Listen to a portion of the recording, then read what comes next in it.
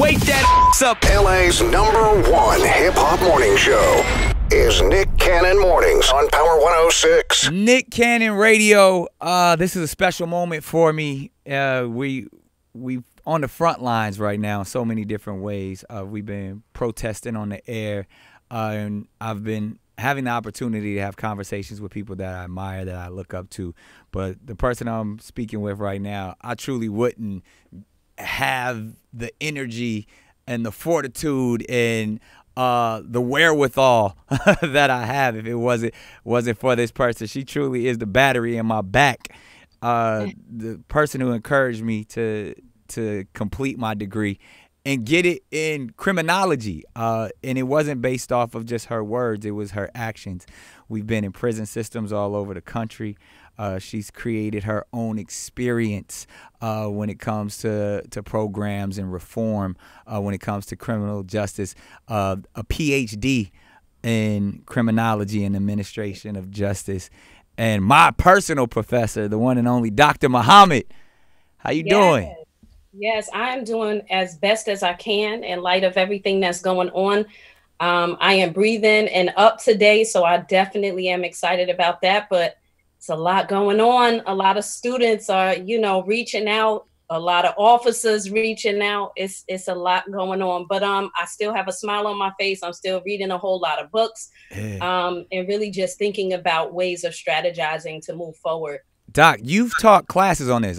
You've graded me and my reports and dissertations on exactly what we're going through right now. I mean, I remember one of our policing class where we did the ride-alongs with law enforcement, where we had law enforcement come from Baltimore and Texas and come and speak with us, men and women of color, all the way up to the highest offices in government speaking on this. To see this hit in such a way and to say that it was ignited by law enforcement, how do you feel about that? Ooh, I feel like part of me wants to say like this is nothing new. Right. You know, and I know about the history of slave patrols and the enticement and the ways that law enforcement has been used as an avenue. But I also understand about the funding that's going into law enforcement. Exactly. And also to counter that, the increase in wanting to expand the capacity of prisons and jails. So you're starting to see in areas where gentrification is happening that they're beginning to build these correctional facilities. And so I could definitely see, historically, currently how that is a reality. I am not myself focused specifically on that because it will immobilize you. And I think it's very important during this time that we can keep momentum and keep moving. And so, yes, there are individuals that are enticing. There are individuals that are amongst the protesters that are, aggravating and agitating the situation. But we have to remain focused. We have to maintain our sanity and stay as one, as opposed to focusing and romanticizing white supremacy, because I feel like that's what ends up happening. We end up looking at that more than we end up looking at ourselves, our families, and our communities. Man, that's so powerful that you say that. And like I said, I've learned so much from you. I bow down to your wisdom. One of the things that you taught me early on that intrigued me, and when I say this, I see people's eyebrows perk up. When I say criminology is the study of a black man. Can you break that down and, how we came to that conclusion for, what we have degrees in? Right. It's a difficult concept, Nick. Those eyebrows go up because people are like, how you know that, bruh? Like, those are things that you're not going to learn necessarily in the textbook, but being a trained criminologist, and when I say trained, I mean undergraduate degree, master's degree, and doctoral degree in this particular area. And one of the things that I just started noticing is all of the theories. You look at all of the theories of the dead white men and how they looked at Black folk.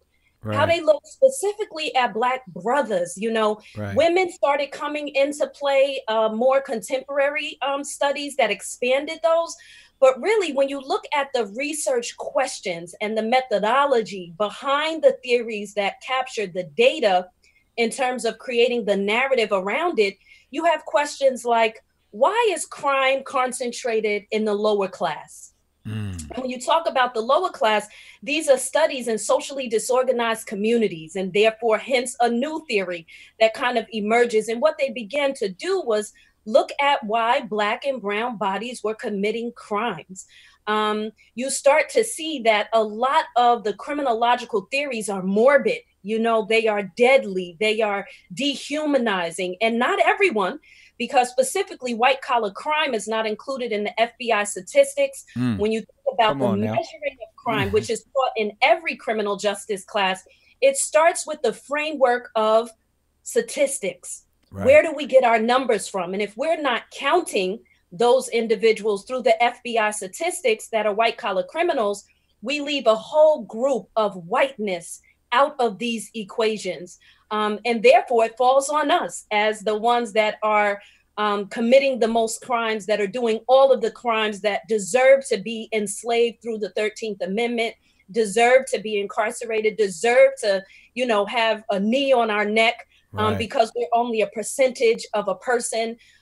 Those sort of things come out of these negative theories. And you start to find now Dr. Williams at Montclair State University, Dr. Jason, he does a lot of work on decolonizing criminology. And you start to see that individuals now during this movement, even for today, hashtag Blackout Tuesday, individuals are calling on ASC, which is the American Society of Criminology, who has remained silent, or the American Society of Criminal Justice Sciences, which are these large agencies that are ultimately stepping back.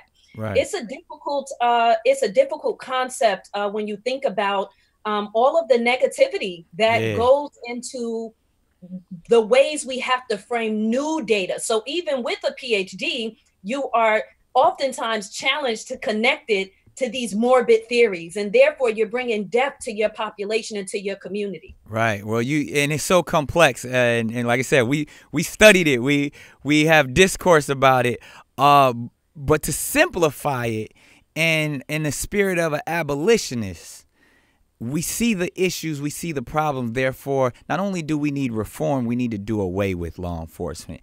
And people look at me like I'm a radical. They say I'm crazy when I say, let's get rid of the police. 100%. Let's remove police officers. Let's take all the funding away from police officers and create peace officers. Let's create an entire new organization, entire new department from which people who live in the community are funded to take care of their community. Why isn't that realistic? And why can't we have our institutions help perpetuate that message? I mean, it's unrealistic because it's not going to fill the prison system. It's not talk about it. You know, white supremacy. It's not going to allow for the Black man, the Black family to not be disconnected. To be bamboozled, to be fooled, to be, you know, out of control. And therefore, those sort of things become unrealistic. So it's almost like we live in the opposites, you know, of reality. Yeah. When you think about the Jewish community, you think about models where you are not ever. Amazing models. You will never cannot infiltrate whatsoever. No, because they don't play that. The cohesiveness of the community, the ways that they police themselves, the ways that they engage in service for their communities, Absolutely. The way that they spend their dollars. Because let's be honest, all of this from education all the way to the top is all about education, because education is what? Tied to politics. It's very political. Indeed. And the political actions are what gets individuals in those seats. So I'm hoping that people are listening today and, you know, engaging in protesting, but also, you know, taking up their privilege and their rights to vote. I think we need to think about peace officers. I think that we need to hold law enforcement accountable. I think that we need to begin to empower those within our community that are already our protectors, right. And are seen as the ones that are being demonized and the ones that are being thrown away and chastised and not listened to. I think that one of the things that you find is that that causes fear. in the hearts of individuals, because an educated Black family with a weapon or with the power to control becomes the issue. And we see that now playing itself out in the streets. Let's talk about that for a minute. The mindsets, even when it comes to eugenics, going all the way back to, you know, Darwin's cousin and and all of those people, when they really felt that there was an entire community of feeble-mindedness. There was an entire community of lesser thans that needed to be cleansed, needed to be done away with, shouldn't be allowed to have children that they couldn't take care of, and all of these concepts that even today are perpetuated through law enforcement, that there is a group of people, there's a certain class level that need to be policed, that need to be overseen. And when they don't follow the rules, then they need to be punished and captured and thrown in cages. And for some reason, everybody's fine with that. But as soon as you start tearing up some buildings or setting things on fire and doing damage to people's property, that's when people want to get upset. They don't want to get upset at the infrastructure that is set up to treat people like animals, worse than animals, because last time I checked, there wasn't a police system for animals. No. Man, it's an interesting concept that if you got a degree in it, you're a doctor in it. You're a doctor in this system.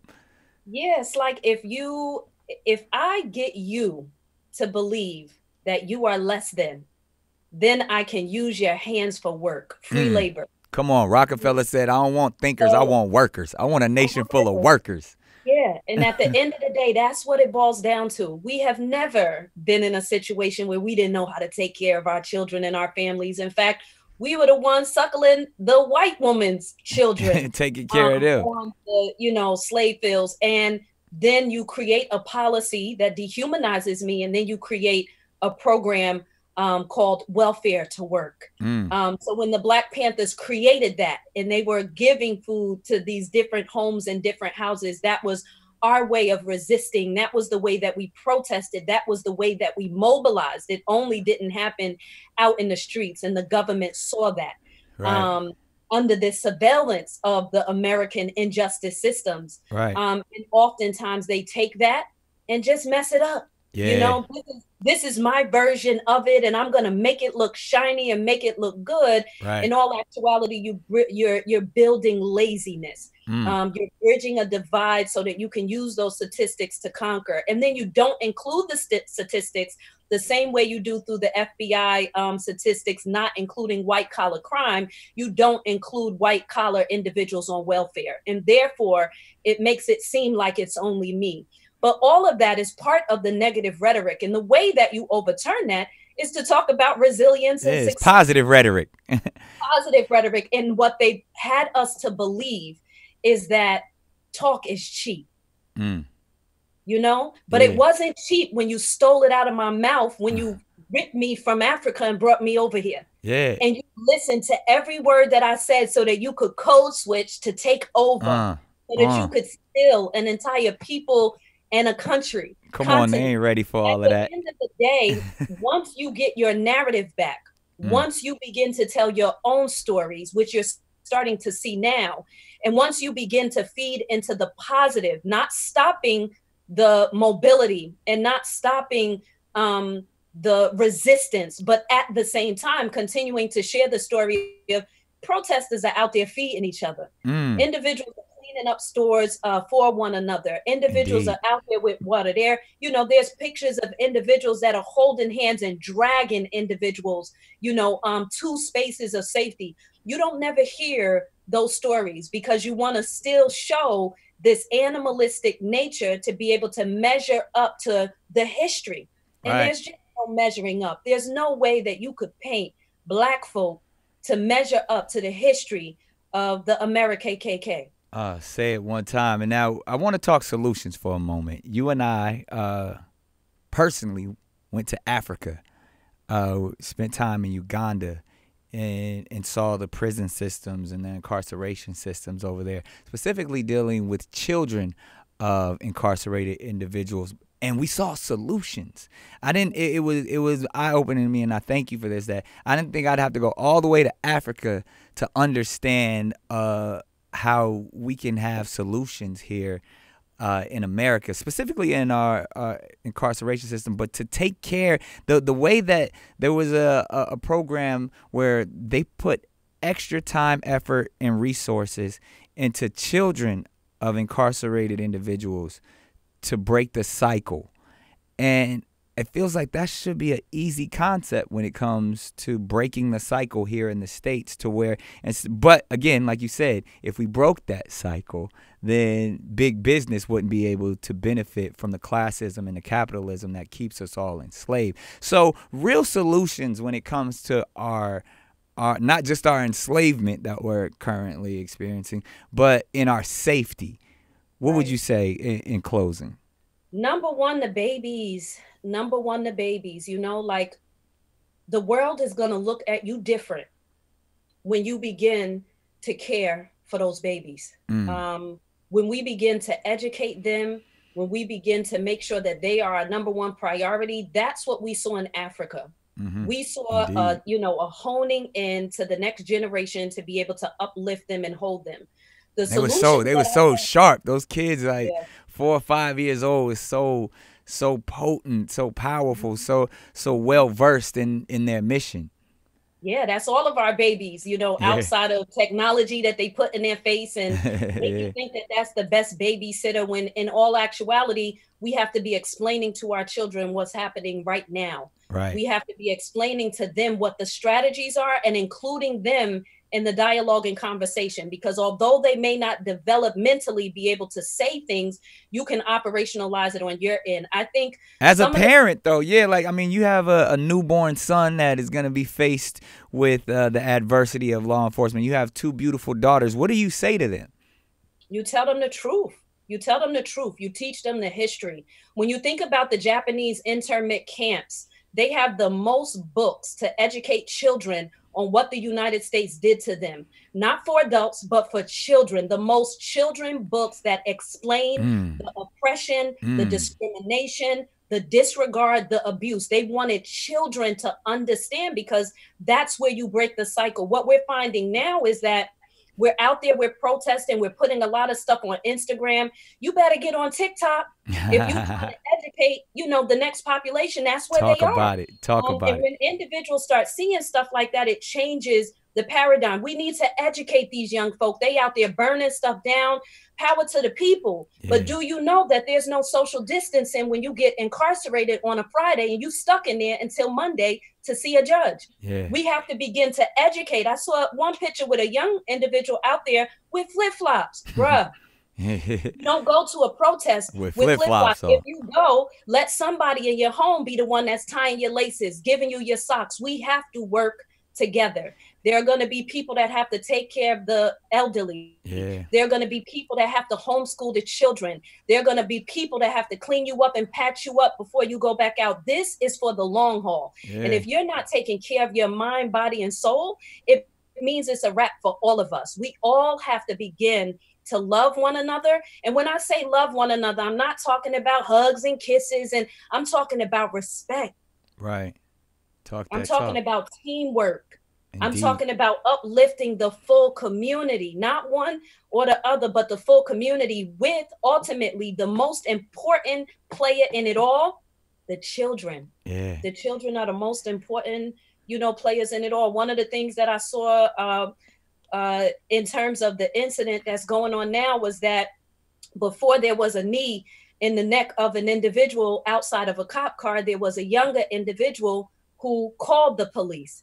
And there was a lot going on in terms of, speaking about them, outing them, putting them out there on the front line, or, they recorded and engaged in that sort of way. But there was no protection for the younger individuals. When you don't connect, or you don't control or protect your kin, then you also are seen as disposable. So Indeed. The way that we strategize and the way that we maneuver, know that you are being watched, and we've been watched from the time that we were stolen and brought here. So if we continue to keep doing the same things, then we don't force the think tank of white supremacy to have to do anything. but continue to roll. Once we start changing up and working together, then that's what causes that fear. There it is. I couldn't have said it any better myself, but why would I? You're my professor. I learn from you. You educate me, and as Mandela said, you know, education is the greatest weapon in which to change the world. So we appreciate you educating us in this moment and continuing to, Doc. We gonna talk soon. Thank you for your time. Absolutely. You take care and stay strong. I love you. Talk to you Love soon. you. Peace. Peace.